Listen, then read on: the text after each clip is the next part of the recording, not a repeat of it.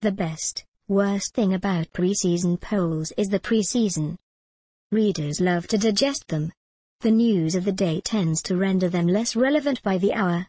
Unless, like the first power poll of the season, we take everything into account in, somewhat, real time. Thanks to the fluid nature of the news, yes, we are taking into account the situations at Oklahoma and Notre Dame. We are waiting for the next claw to drop at Florida State.